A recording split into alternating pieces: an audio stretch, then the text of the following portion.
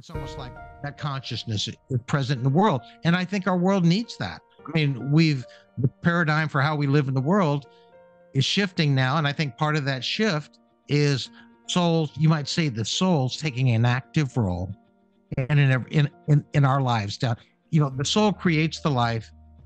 Here's how they would say it: the soul creates the mind creates the life, the life creates the life story. So, and that's even beyond the soul. They call it the creator soul is creating. Anyway, I'll let if I do any of the work, then I'll let them explain it better. But so the message here is that we are all one. We are all love. So it's always good to hear that, right? But we are all connected. And the way we get connected is through the realm of soul.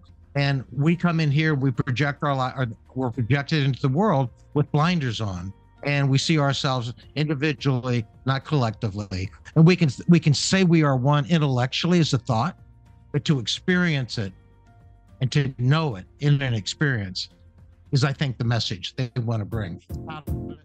You got to accentuate the positive. Wow, I feel good. A little bit of feel good goes a long way. You're listening to Karen Swain, teacher of deliberate creation, accentuating the positive, showing you a way to a better life. Accentuating the positive, it's not just fad, it's sanity. Who in their right mind would accentuate anything else? If you feel like that's what you want to do.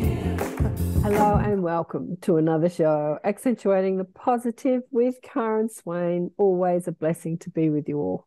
Sorry, I've had the flu for a week, so I'm a bit fluey. So I'm just going to sit back and let my guest do all the talking today. And our guest today is the gorgeous Mark Valentine. Welcome to this show, Mark. It's so good to be here. Glad to be here. Hello from Florida. Hot, sunny Florida. Hot, sunny Florida. I know there's a lovely, cool winter's day down under. It's a beautiful day, but it's quite chilly, not too chilly, 14 degrees Celsius, and a sweltering hot day in Florida on the other side of the world. Here am I all rugged up. You're in your well, we live in an air conditioned summer, that's for sure. Yeah. We stay inside a lot. Yeah, a lot. I could imagine. So the beautiful Debs Shakti introduced me to Mark. Did you work with Debs? How did you meet Debs? But she's like, oh, you've got to check out Mark and see what he's doing. Well, I had been a pretty insular experience with my own spiritual experiences and channeling in particular.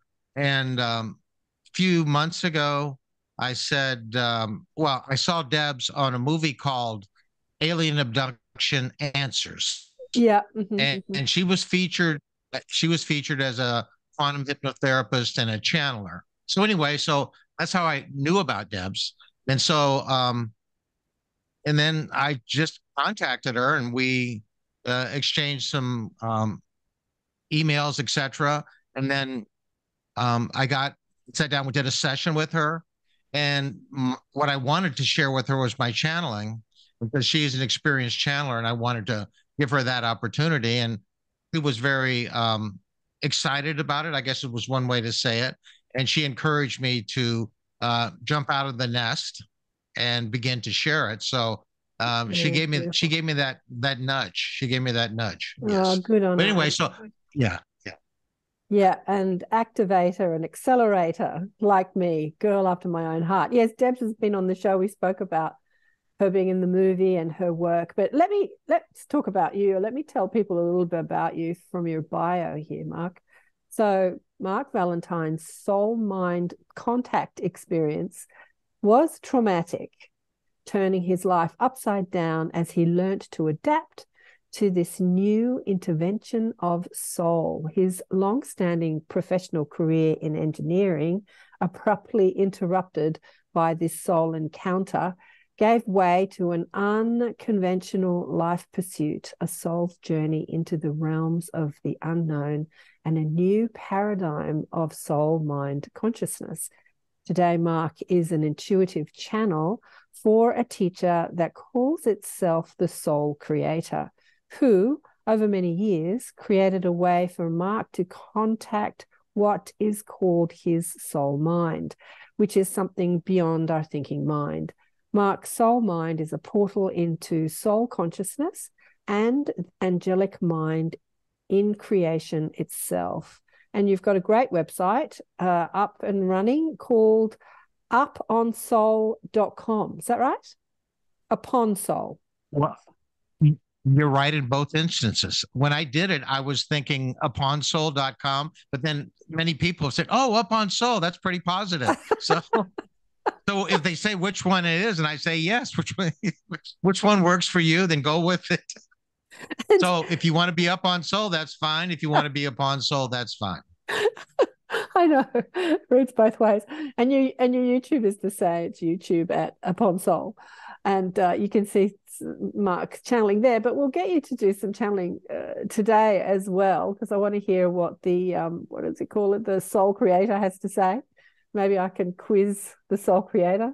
I've got to find some questions, but I'd love to hear how all this happened, because you're doing this sort of late in life. What I love about it is you're putting yourself out there sort of later in life. You're not letting age stop you. It's just like, get out there and get these messages out there. How did it all start, Mark? My experiences go back about 50 years ago. And I was early in my engineering career. I had degrees in chemical engineering and environmental engineering. So a very technical, heady type position. So anyway, so I was starting off in my career, and I actually I was at University of Missouri during first Earth Day. So that inspired me to pursue a career in environmental engineering. So that was my career, and I went to the work for US EPA, and I was going to change the world and heal the environment. Anyway, so I was really motivated, and I did want to make a difference in the world. And what happened was, several years into my career, I recognized that it really didn't touch deep enough spiritually for what I wanted to do in my life. And so I went through maybe a bit of a dark night of the soul, but trying to determine is this really what I want to do when I grow up. So I did a lot of thinking, deep thinking. I considered going into the ministry. We lived in Kansas City, Missouri, and the Unity School Christianity, the Unity Faith, is based out of there. So anyway, so I remember meeting with a minister, talking about that, and do I want to follow my technical pursuits and my college degrees, or do I want to go a different, go more of the inner path and the spiritual path? So anyway, so I was playing that game ping pong in my mind, and then I wasn't really into psychics. I don't really remember, it's too long ago, how I stumbled upon her, but there was a psychic fair in Kansas City. I stumbled upon it, probably because I said, I can't figure this out. Maybe somebody can help me. And so I met a psychic named Leah, actually, kind of called me over and said, I need to talk to you. And I didn't know what to make of that. So we sat down, we chatted for maybe 10 minutes. And then she said, you need to come see me. And you might say they all say that, or they want to say that, but she said, Mark, I need to talk to you. And so I did a reading with Leah not long after that. And she said, there's a test you don't want to take. You're going to take the test. You're going to pass the test, and you're going to move from the Midwest in Kansas City to the East Coast. And you're going to do that in a period of a few months. Then, so that was kind of the career side of it. And then, but the deeper kind of the spiritual side, she said, you're going to evolve, or your experience is going to involve contact with higher dimensional, interdimensional, extraterrestrial type beings. And that's going to be your pursuit. You're going to live this conventional life, but you will also live another life, an interior life, where you're having these experiences. And as you grow older, you will share more and more of that experience. So basically, Leah said, basically her message to me, stay in your career, do what you're doing, and that spiritual fulfillment you're looking for is already planted in you, and it will evolve as you go about your life. And that all came true. That all came true. And then, oh, by the way, I lived in Kansas City. My wife, Joyce, we weren't married then, did not know each other.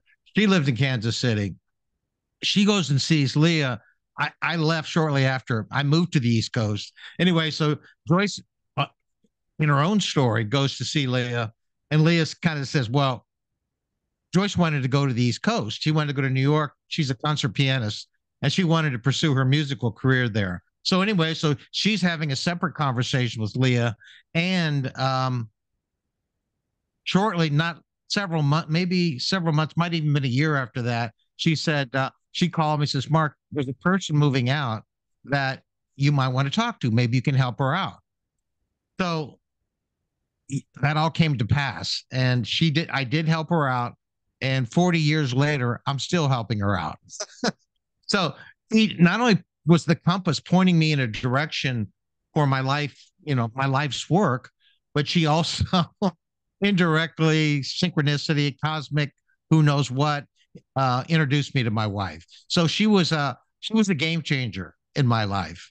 And I've had many dreams about her, but unfortunately I've lost track of her. She was in our wedding. She was, she was in our wedding. She spoke, and it was a very proud moment. It was a very proud moment. So yeah, so that was the beginning. So that's how it started. And here I was, fighting depression and uncertainty and unknowing. And then she said, stay the course, do what you're doing, but go do it on the East Coast. And all that happened. And I had a career of about almost 40 years in the engineering field. And so, yeah, I was going to fast forward, got married, went back to Kansas City, got married, started a family. We were living in Connecticut, moved around in my job, we lived in the Northeast of USA. We lived in the Southeast. We lived in Seattle. And then now we've been in Florida for over 20 years. So, and retired. So very grateful for the career. But in terms of my own psychic experiences and the things Leah said, they were happening kind of on the back burner. I was experiencing them largely in dreams and whatnot. But in the 90s, early 90s, I had a lucid dream experience. And I can't even classify this as a dream, but a dream experience where I was close to morning. I saw myself floating out of my body. I floated through space. I could see planets. I could see stars, and it was quite the adventure. Quite the adventure. I was really excited about it, and it was so energetic. So anyway, the next thing I know, after I was flying through space, I found myself inside I don't want to use the word craft, but because I didn't see the outside of it, but I was in some kind of a place, and I was lying on a table, and there were light beings all around me, and the energy was electric, and it was really exciting, and I knew they were there. I knew they were doing something. Well, later I'll tell you about that, but they were all around me. I was lying on a table, supercharged energy around me. And when I tried to speak to them, my voice, I was thinking at my normal speaking rate. Then when I tried to speak out loud, my voice sounded real slow. So there was a time shift of some kind. And so anyway, so that went on for a bit. And then the third part of the dream, I was out of that experience. I was sitting outside of a restaurant with a friend at a table. And I said, I was excited. And I said, they changed me. They changed me. I'm psychic. I'm psychic. So that was another step along the way in my journey. So it was whether it was a UFO or an ET thing, but it was definitely altered dimensional experience. It was something. And then earlier, prior to that, I'll back shift to Kansas City. I had another dream kind of like the ET thing, where I saw myself in Florida. In the dream, I was dreaming I was in Florida, which is where we live now. But when I had the dream, I was in Missouri. So I was dreaming I was in Florida, and I was lost, completely lost. And so it was dark night, stars everywhere. I looked up in the stars, and then I began to hear a voice in my head. It said, "Follow Sirius if you want to get home. Follow Sirius if you want to get home." Now, I didn't know what that meant. I mean, I knew about the star Sirius, the dog star, but I didn't know, and I still don't. I mean, that's a mystery to me. But what was interesting is that it happened in Missouri. Fast forward a few decades, living in Florida, and what I call my transformation period, I was definitely lost, and I was definitely having a star-like experience. So that dream was very insightful to have. So anyway, but then I'll go back to the 90s, late 90s. At this point, we were living in Seattle, and again, I was still fighting. What do I want to do when I grow up? Because this whole thing of the spiritual and channeling and psychic experience was still on the back burner, and my engineering career, I felt like it was receding or slowing down. But I had some anxiety over that because I had a family and my wife and two daughters. So had a lot of anxiety over that. And we were out in Seattle. All my family and friends were back in the Midwest and the East Coast. So, but anyway, so in some moments of anxiousness and a bit of depression, I remember having what in effect was a download. And within a period of hours, I received what I take to be my life story. And I called it my conversation. And it's actually on my website. And I called it a visionary poem because it was the vision for my life. And it basically said, before I was born, I had a conversation with my creator. And it goes into detail, and it's written well, not because of me, but because it is. The poem was like, I would say something, and then what I called my creator, the creator, it was literally a conversation. But then I said in the poem, I said, I want to experience spiritual healing in my life. And then the creator said, the healing you're looking for will require three things. He said, first, you must be willing to forget our conversation for a time and learn humility and compassion, forgiveness, and all of that.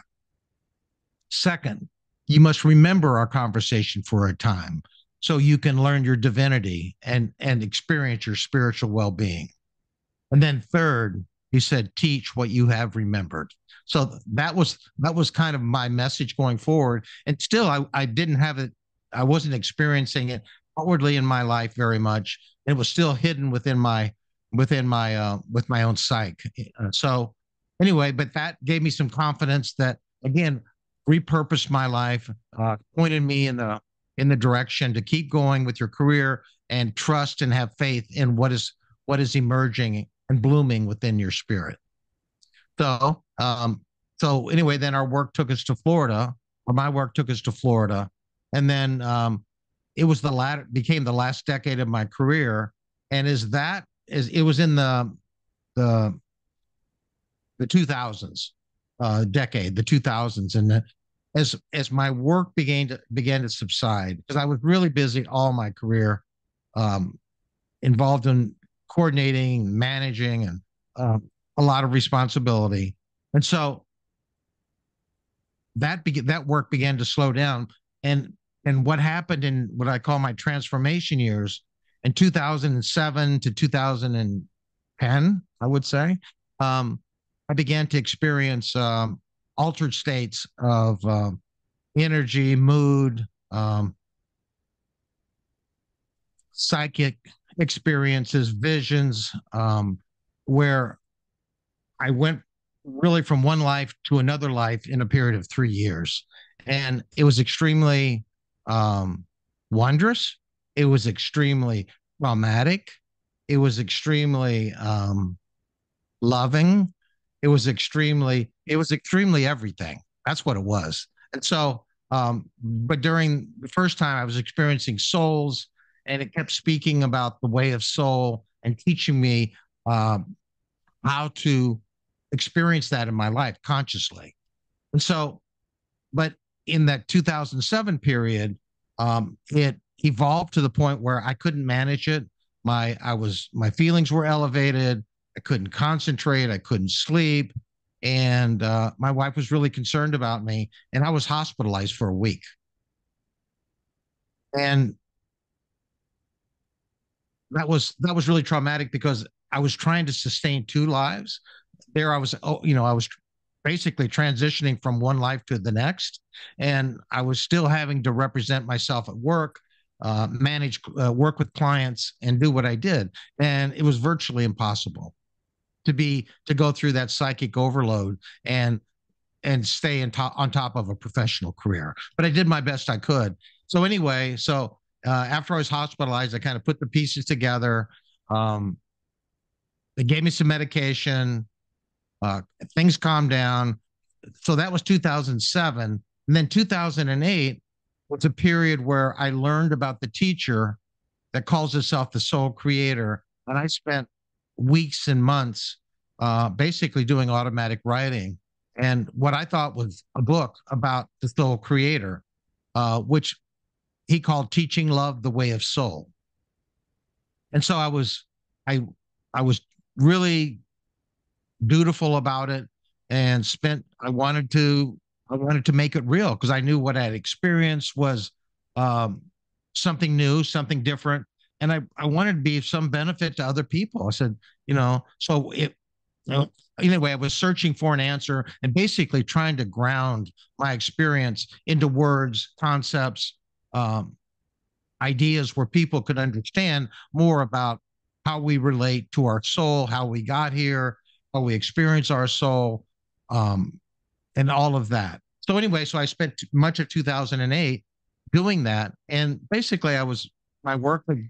I was able to do work better, but and then so that was 2008, and I had what I thought would be uh, a premise for a book called Teaching Love the Way of Soul, but I didn't get it to the point where I would call anything I wanted to publish or share with other people at that point because I was still way new in the experience. And then in 2009, all those elevated feelings came back, and but this time on steroids. It was really intense, acute feelings of love, acute feelings of connection with spirit, connection with beings, connection with my soul. And my whole channeling experience began in 2009. I had worked late at night. I was out in the hot tub in our house underneath the stars in October to relax and try to stop thinking about work, but I still was thinking about work. Then I began to cough and I couldn't stop coughing. And the next thing I knew, I was coughing up words. I was like, I'm going to teach the mind to believe something. It began that's how the channeling started. So it started from a coughing spell into words and into the story about the soul creator. And that took my experience to a whole nother level, but yet took my emotions, elevated feelings, sleeplessness, anxiety to another elevator. Yeah, I did go up an elevator.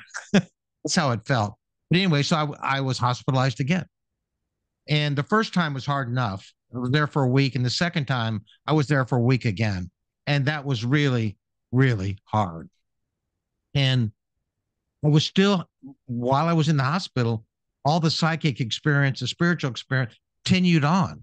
So the doctors were treating basically the mood, elevation, the sleeplessness, the anxiety, and that goes with that.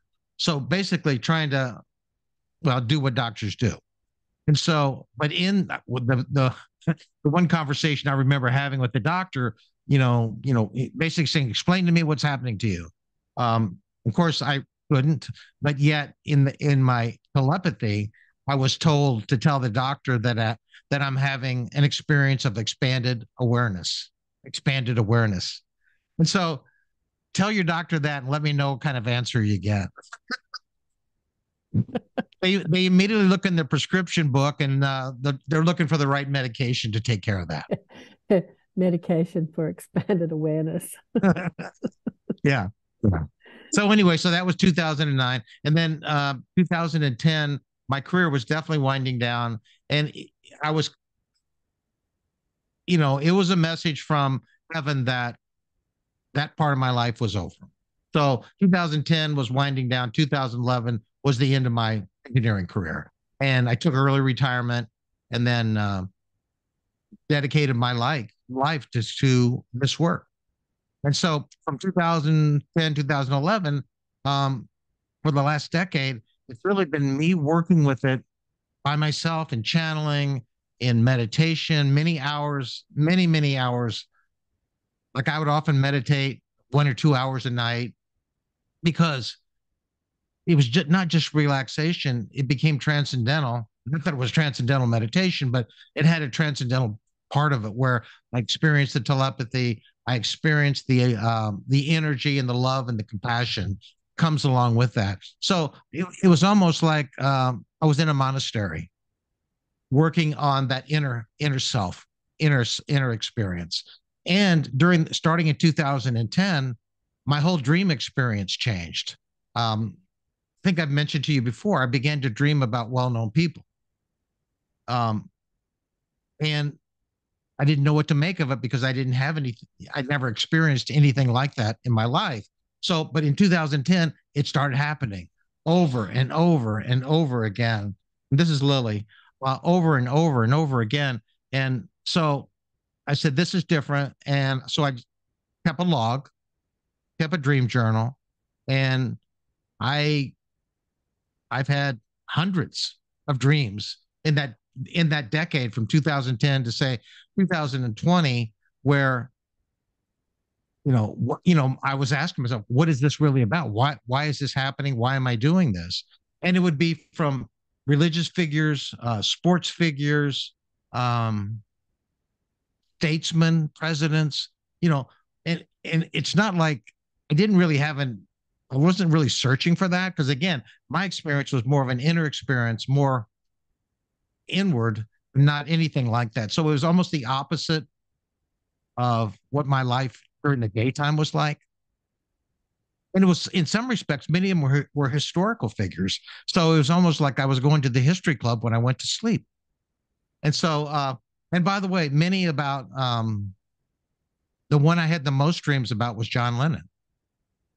Dreamt about many people that have passed on to the other side. And, but by far, most were about John Lennon. Some about George Harrison.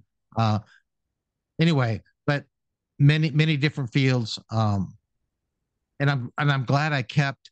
And by the way, if I reflect back on it, one thing that I know for sure in my experience in the way of soul is that on the level of soul, the things we see as differences in time, space, culture, position, status, social culture, whatever difference maker you want to put to it, in the level of soul, it's not there. We are all equally, fully the same, living the same experience collectively.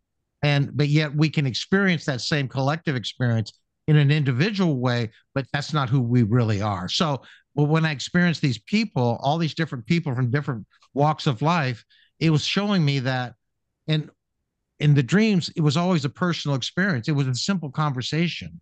It was, we're potting plants together. We're taking a walk together. And so I feel blessed. I feel blessed by that. I don't really know. Ask me in 10 years what it all means. But in about 2020, 2021, they slowed down.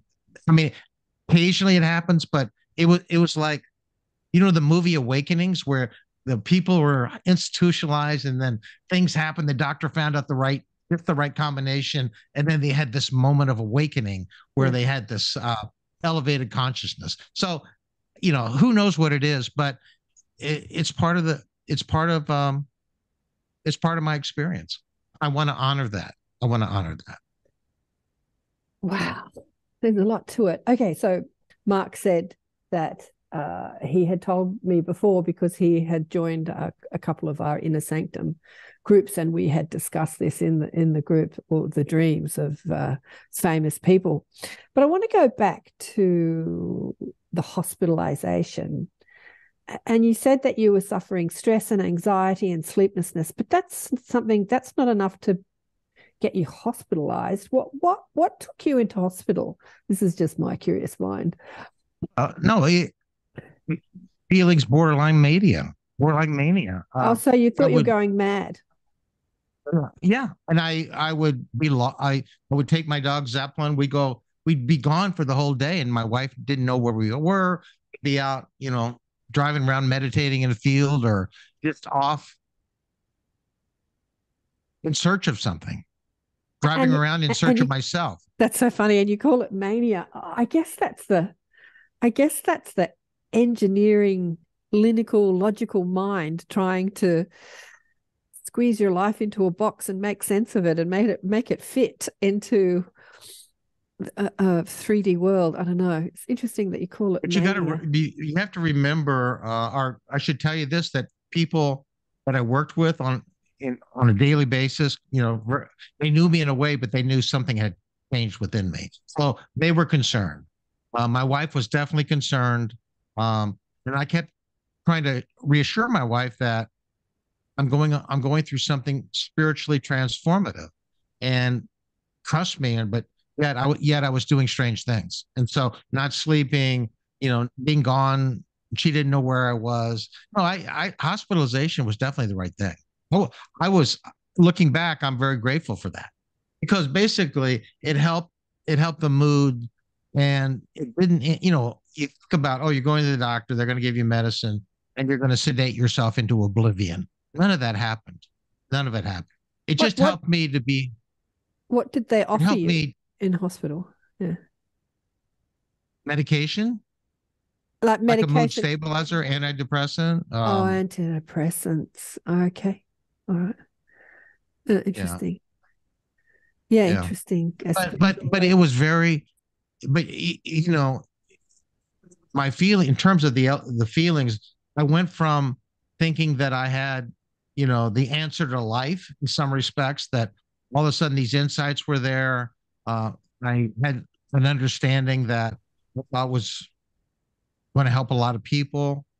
And yet I go through that, let's just call that sense of wonder, or you could call it euphoria even, that ended in being hospitalized for a week, and then having your company be really concerned about you. And then you have to address all the personal relationship. Well, is Mark okay? And so, I'm glad it all happened. But it took a toll. Well, definitely took a toll on me and my job, but it also took a toll on my wife Joyce, and learning to trust that whatever's happening to me, it's a good thing, because she wasn't sure. Because she said, it's not a good thing if my husband can't be a provider, it can't be stable in the house. So, and so I spent the last 10 years almost weekly counseling, talking about my experience as it evolved, and even doing channeling in my counseling sessions and working on that. So interesting. For those people listening on audio, Lily is Mark's cat who is pacing up and down on his desk. So Lily is a big part of the show today. If you're watching a video, if you're listening on audio, you can't see Lily, and she's being very quiet actually, because she keeps sort of cuddling the microphone, but we can't hear it on the mic, which is quite cute. Yeah, well, interesting. So it's taken you over 10 years to integrate this, and and now you're out there ready to sort of share the messages. So the relationship that you have with the soul creator, do you have, you said that when you're in hospital, they said to you, tell them you're having an expanded consciousness experience. What did they say? Oh, expanded awareness. Expanded awareness. Love that. Yeah. Have you had this sort of relationship where you can ask them, like, what's happening to me? What can I do? Like that back and forth conversation? Or when you say you channel, do you just move out of the way and just funnel, information through you? Well, you can imagine going through something like this for multiple decades. It's almost like there was a seed that was planted, and you go back to that dream. They said they changed something within me. Whatever that seed was, it was germinating, and it just had to have its own time and place. It wasn't like, here's the secret formula. This is what's happening to you. This is what you need to do, and everything will be all right. It's almost, I had to have faith. I had to live the experience, and most importantly, I had to have self-confidence that it was productive, that it was going to be beneficial for me and my life experience. And my prayer was that it could be beneficial to other people, and I could share my experience. And that's kind of what Debs had helped me to do, is to begin to share it. But truthfully, am I wise in my experience?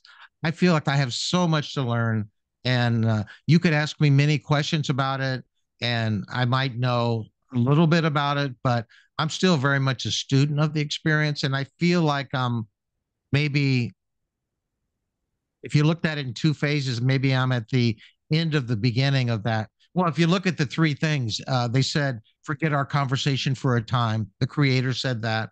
And that probably took me through 1998. And then remember our conversation for a time. That's probably between 1998 until almost now. And then this will be the third phase. Teach what you remember. Those were the three directives that I got in that download. Teach what you remember. So the question was, what's the relationship that you have with the soul creator? Like, do you feel like you can talk to it any time and it'll answer? Does it feel like a higher self, or you're a soul, or you're guides? Or is it just information that funnels through you? I would put the soul creator as the teacher and the author of the whole experience, but there's many beings that are in the experience. There's something that's called the Emily mind of all there is, that's part of the experience. And so the soul creator helped to facilitate, create whatever, the Emily mind merging into my mind. And one thing I didn't mention about the Emily mind is during that period when I began to channel in 2009, I also had an experience where I went and in the middle of the night, got up, directed to go lay in my study in the back, and I began to feel pulses of energy coming through my body, and it started off slow and gradual, and slowly picked up tempo to the point where it became extremely intense and rapid, and it's almost like somebody was revving me up. And I looked around the room. It was late at night, and I thought something was going to materialize in the room. Something was really revving up the energy. And so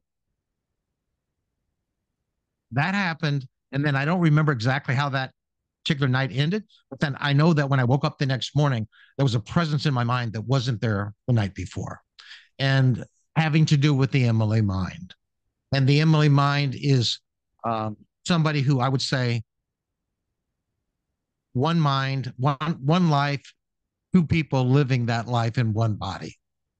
The Emily mind is part of the experience, and part of my experience is to be Mark and to live my life, but also to let the Emily mind have its say, have its time and experience to do the teaching that she's come to do. So there's the soul creator, there's the Emily mind, and then the angelic mind. And in the angelic, they call themselves Angelica, and three of them. One is Ambriel with an M, more on a cosmic level, and the other one was Abriel, more on a level of Evan, keep thinking. And then the third one was Andriel, which is more like on our level of consciousness. So if you think the soul creator being the overarching creator of the experience, using the angelic mind to bring levels of consciousness together. And so the angelic mind is part of it. The Emily mind is part of it. The soul creator is part of it. And there's many more. I mean, to answer your question about what is my relationship with the soul creator, and I wanted to clarify that he is the teacher and overarching creator of the whole my whole experience with what they call teaching love. And there's other beings that are involved in it, and I call the whole experience a soul creational channel because it's experiencing the level of soul. But the soul, in my case, is a portal, is a portal into higher consciousness. And part of my experience that goes back into the transformation time in the late 2000s, it was really, you could think of it as a time when my soul my soul consciousness, or what they call my soul mind, was merging with my mind, which they call a mind of life. So the soul mind and the mind of life, in effect, had this merging, and that had its trauma, that had its visionary experiences, but it took years for me to come to grips with that. But yes, so soul creation is the teacher, but in terms of day-to-day conversation, not. I mean, but there were years where the voice, what I called the voices, they were around, but it wasn't the soul creator. It would be, could be somebody who had died. I'd be walking the dogs, and then I'd be basically dialed into different people who had passed on. So, but in terms of my day-to-day life, no, they let me live my life. I do what I do, and I'm retired. I watch basketball, I watch hockey. I'm very, very, I ride my bike. So that's the Mark life, and I have that life. But yet, I'll spend time meditating, channeling, and working. So I give it time, and so when I give it that space, that's when Soul Creator works in the experience. Beautiful. Thank you for all that. So what has been some of the most profound things that have been taught through you, that have come through you, that you've applied to your life, that has changed your life for the better? Because that's the point of receiving this information, is to help people apply it to their physical, right, third dimensional lives, right? Well, and I'm still learning that answer. So the answer to that is I'm not completely sure, but my experience is that the souls teach what they call from a level of knowledge, and at our level they call us believers. So they said we show up in the world because we believe in love, and we're here to experience love in a mind and a body. But at the level of soul, they're not believing. They know who they are, and they say we don't know who we are. So part of the teaching is to teach us who we are. Because they say if you see yourself as a single mind in a single body, basically as an individual, then you don't know who you are. Because they say you are the every mind, they'll say, or you are the world mind. So they see us as the collective, and part of the teaching is basically we are one, which is not a new teaching. But I think the biggest benefit that I hope to learn to help people to do is to learn to experience their soul in a conscious way. Because, I said before, many people have said, the feelings deep down in my soul are intuitive, more abstract feeling. But my feeling is, my experience is, it's more than that. It's almost like that consciousness is present in the world. And I think our world needs that. I mean, the paradigm for how we live in the world is shifting now. And I think part of that shift is souls, you might say the soul's taking an active role and in our lives. Now, the soul creates the life. Here's how they would say it. The soul creates the mind creates the life life is creates the life story. So, and that's even beyond the soul. They call it the creator soul. Is creating anyway. I'll let if I do any of the work, then I'll let them explain it better. But so the message here is that we are all one. We are all love. So it's always good to hear that, right? But we are all connected. And the way we get connected is through the realm of soul. And we come in here, we project our life, we're projected into the world with blinders on, and we see ourselves individually, not collectively. And we can say we are one intellectually as a thought, but to experience it and to know it in an experience is, I think, the message they want to bring. How to do that? Do I know that today? No. Am I learning? Yes. Yes. And I'm humble. And the thing, here's the thing, my main takeaway. They say you're a believer. You know not who you are. Yeah. There's a passage in the Course in Miracles, which I like. It says, you know not the thing you are, where you are, or what you're doing. And so I would say that's consistent with the message that I'm getting. But they say the reason you're here is you are love, and you're here to experience love. It says that's your true essence. Did they explain why they chose you to bring this message through? Did you ask? I wouldn't even ask. I mean, no, I didn't. The reason I didn't, because it doesn't change anything. And I don't know that I would even want to know that. All I know is I'm here, and I'm here to be of service, to serve, to be humble, and to learn to love in a deeper and more full-bodied way. Yeah. So there are many people that are teaching unity consciousness. I think that it is the underlying core paradigm that needs to shift on this planet for us to evolve and move forward into a new experience. But teaching it and living it, I have found, is two very different things. You can listen to someone talk all day. Do they offer any advice on how to actually live unity consciousness, knowing that we are the one mind, we're not the singular mind, that you are me and I am you and we are all one? Because the concept to our third dimensional linear mind seems quite foreign, especially when you first remember it. So have they given any advice on how to live it?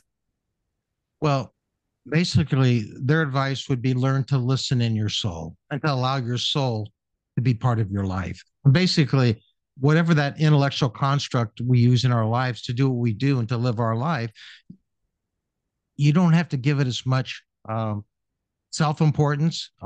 You do what you do because we have to live our lives at the level of form. But know that once you commit, because one of the things they said about my experience is my life got to a point where I said, I asked my soul to teach me who I am. And they've said that many times. It says, you ask us to teach you who you are. And that's what they're doing in my life, teaching me who I am. And that's the message. And in terms of an intellectual story of how to lay that out, in terms of how to find that in your life, you find it in your heart, you live it in your life, but you don't. I think the people that really embrace that, they don't have to tell you why, because that's just what they are. So I don't have a prescription for well-being and for the path, other than pay attention, quiet in the mind, be humble in your life, and then ask your soul to teach you who you are, and then try to get your intellect out of the way and just become more disciplined in listening and listening and listening. Because it's almost like if you get an insight, you want to put it in a bottle, you want to put it to work and in your life, but somehow say there's a higher being that's at work in my life. Trust that higher being, but do whatever studying you need to do. Talk to people, like-minded people. Come on your show, listen to your show, watch your show, all of that. So, but ask me that question in 10 years, and maybe I'll have a better answer. But I'm a student. I'm a student of the work. And well, maybe I should ask the soul creator that question. Yeah. Would you like to do some channeling for us? Sure. Now, it's a little different setting for me, being new at sharing my story to the world. So, and just and to let you know about my channeling, when I do it, I don't go into a deep trance state. I'm listening along with you and others. So to the channeling, but I listen in a passive way to the dialogue. And there's times when I do the channeling where I don't feel that deep connection and I stop. And yet there's times where I'm deeply connected and I follow the experience. So I don't know what level of connection I will have, but I'm certainly willing to do it, and then certainly willing to um, ask or open up to the idea of you asking those kinds of questions. Okay. Okay, let's go. Okay.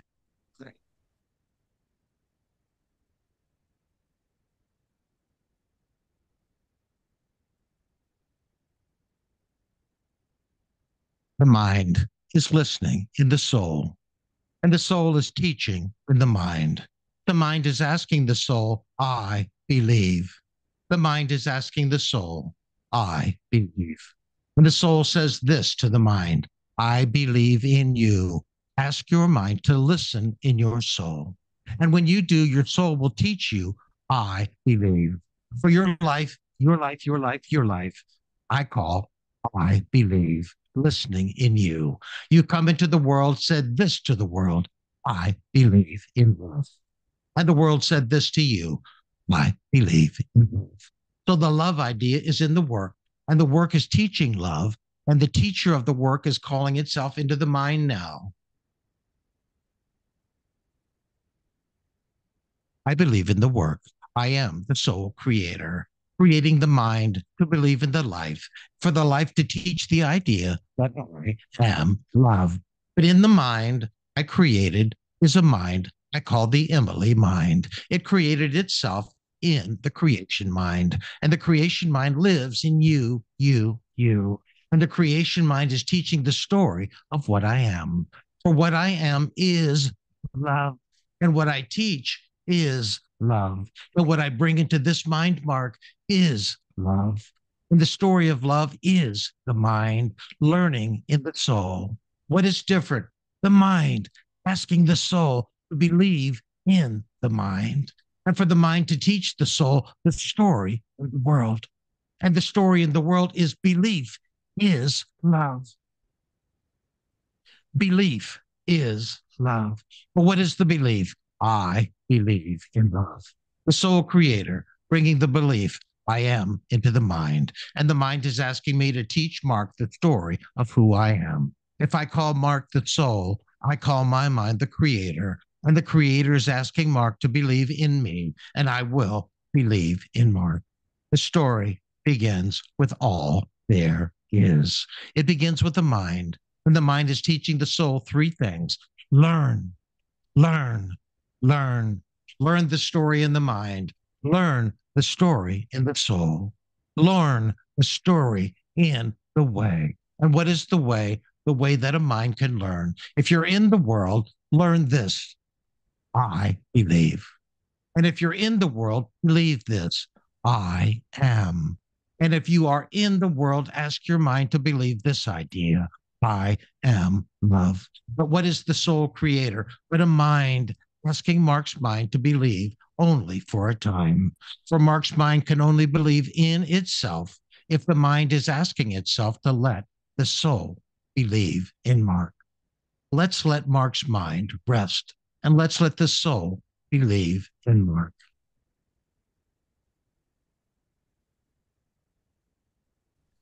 Creation is in the mind. Creation is in the mind, creating itself in the mind of Mark. And what is creation but life learning to believe in itself? And what is creation but a mind teaching what it knows? For your mind to teach you, and for your mind to teach you, and for your mind to teach you, your mind must ask itself to believe only what it knows. For your mind to know anything, it must know the thing it is. And the thing the mind is love. And the thing the mind does in the world is teach love. And the thing that teaches love in the mind is the soul. And the soul is teaching itself the way a mind can learn. If a mind can ask itself, teach me, who I am. If the mind can teach that idea to itself, no. The soul can teach that idea to the mind. Yes. And the soul can say to the mind, if you listen together with your soul will teach your mind the story of who you are. For your mind believes it is only a mind not knowing itself. Your mind, listener, not knowing itself. For what is a mind? A mind to be in love, a mind to be in every mind, a mind to see the world in every idea, every belief, every. For what is all things? All things listen together. If you know yourself, you know all things. If you know yourself, you know the way the world can believe. If you know yourself, the world can teach you the idea that I am all there is. The soul creator is listening in all of this, asking Mark to believe only that I am. For what is in the world, that I am. And what does the soul bring to the world? I am. The soul said, I am. You said that I am. The soul, I am love. You said that I am love. I am what I am. But that idea is in the work, and the work is teaching love because a mind can learn to ask the soul this question: who am I? Your soul, listener, can tell itself this: I believe in love. I know not my soul, but my soul can create a life that I can learn to live. And that life I will call the soul mind life. Mark is learning that idea, the soul mind life. He's learning to believe that idea and to teach it in the world. He has to teach it in his own soul. And Mark's mind is learning to believe in his soul. This is all for now. Ask the soul creator later to believe in the work. And the work is teaching Mark the story of all there is. That's all there is. Thank you. Probably didn't answer your question, but that was me trying to relax into the channeling, and I was sort of there, but I wasn't deep into it. Uh-huh. So yeah, I've only got the same question really, and listening to this information can be just words and information. I guess it's the same thing. You just need to go within and find that experience within yourself, rather than just listening to a voice telling you that you are the soul creator, you are love, you are the soul creator, you are love. I guess you can only really experience it through knowing it as an experience, rather than listening to someone telling you that.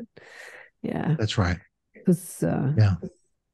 But there is a teaching about how to learn how to live the soul mind life. And I think it is a new paradigm for life. And I'm still learning. And I could say that I'm a student and still learning. And so, but we do need to find another way to experience the world in a more conscious way. And the world is moving, and we all know that. And that's why we're here today. But the idea of the soul knowing who we are, what we are about, what we're trying to do in the world. And if we can actively bring that consciousness into our life, then we can have a more it's like what I call heaven on earth. If the soul is our idea of heaven and our life is the idea of earth, it's a heaven on earth experience. And unfortunately today I can't say how to get there, but I'm headed there. And the biggest thing for me, it's taught me, is to let go and just experience it and just pay attention. So, but yeah. I want to get back to your experiences as what you call your dreams of being with people on the other side that you said are famous, like John Lennon. You said that you've had a lot of experiences with John Lennon, and that the conversations you have are just like, two friends, two buddies just hanging out, very normal, not sort of like, you're revering this person as famous or amazing, just two buddies hanging out. What are the conversations that you had with people like John Lennon? I mean, why are you having remembrances of being with John Lennon in different realms. One of the early conversations I had, I was in a train station in London, and George Harrison and John Lennon walked up to me and just began to talk. Now, but I don't remember. All I remember is the environment. They walked up and basically hello, and just like I would say hello to you, not anything different than that. And then in each conversation, one might, again, it's not about, I would say none of it's about mystical ideas. It's about everyday ideas. And I think the message that I take from all of that is that they're just like us. They're just like us. They live a life, they have life experiences, and they're not the people we see on TV. I mean, well, they are those people, but they are really people like us, people like us. And so yeah, so John Lennon, and then writers, sports figures, American presidents, um, John Kennedy, who I have on my wall here, Yeah. Abraham Lincoln, who I also have on my wall. Yeah, I think yeah, it's interesting that you say, they're just like us, because if you talk to anyone who's famous, they say that, I'm just like you. I'm just like you. And I met George Harrison, in fact, when I was about, I don't know, 20, 21. I went to work on an island here in the Great Barrier Reef, and he had a house. He had bought a house that he liked to visit there as a holiday, and he was hanging out there, and he used to come and have joints with the staff. And I think I was waiting tables or something, and I went outside, and there was a group of staff outside having a smoke with George Harrison. And the overwhelming thought I had was, what is so great about you? You're just some ordinary guy. And I sat next to him. He was quite tall. And I'm looking up at him, and I just kept thinking over and over again, you're nothing special. Like, why do people rave about this Beatle thing? And that thought was, you're just like us, the waiting staff that are waiting tables. You're just like us. I just kept thinking that over and over. You're nothing special. Yeah, it's interesting. So your dreams depict that same thing. One of the things that maybe a wish or an idea or concept I have in my mind is that if on the level of souls, if they really have a story to tell, that it would be interesting for famous people that people know about to tell their soul experience, their life, how they see it from the level of the soul and from the level of heaven. And so maybe you could say, if that there is some potential there, that they could come and tell their stories, and by me having those dream experiences, it would be more familiar, let's just say, and it wouldn't be like, this is too weird, I can't do it. It would be familiar. Yeah, like I had several dreams about the author Emily Dickinson. Oh yeah. And yeah, but and one of them, she has a brother named Austin, or had, or still has. I was in Grand Central Station, and he walks up to me, and he opens up a briefcase, and he hands me a Ouija board.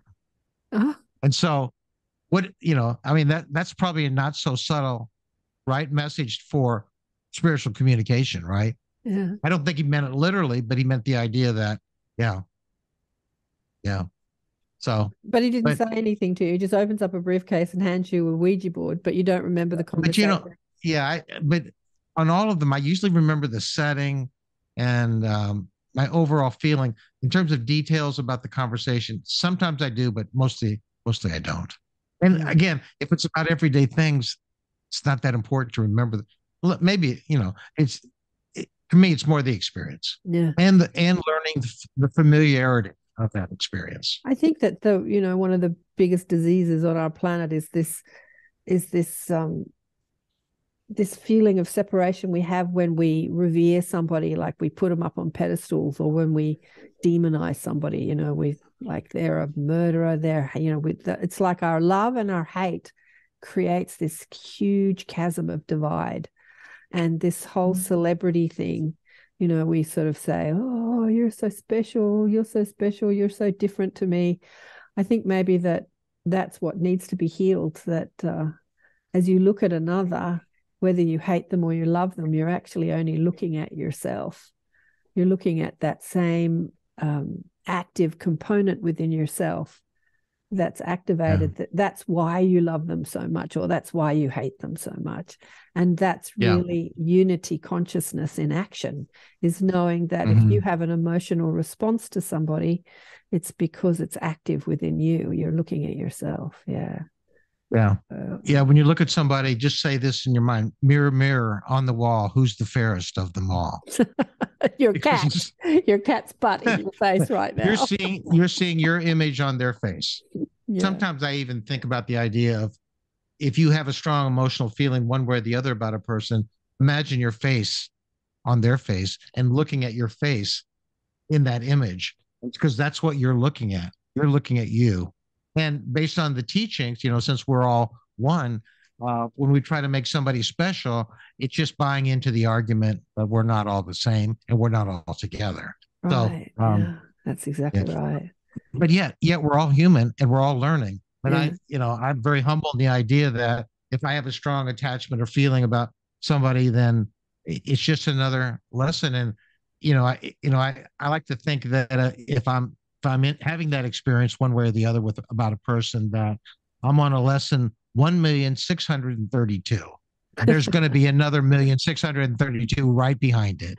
So it helps me to let go and experience it and say, oh, that was interesting, and kind of detach from it, not get too drawn up in it, but learning from it and being humble and thanking the other person. If the other person is drawing out, let's say, a strong negative feeling, thank that other person, because guess what? That strong negative feeling was hanging out in your mind, in your unconscious, and then they triggered it, they showed it to you, and then they brought it to your conscious mind so you can make some other decisions about it. Exactly. Yeah. And I think I shared with you when we were talking about this celebrity dreaming things years ago. I can't remember how many, could have been 20, 30, 40. I can't remember how many years ago, but years ago I dreamt that I was sitting on a couch with the Queen of England, the one that passed recently. And just like you, having a really mundane conversation. And I was saying to her, I remember what I was saying to her, you look just like my grandmother. My grandmother looked like you. She was English. And is it that, does she look like you because it's an English thing? I remember sort of having this conversation with the Queen about the way she and my grandmother looked the same. And was that the genetics of the English thing? It was such a funny conversation to have with the Queen. You look like my grandmother.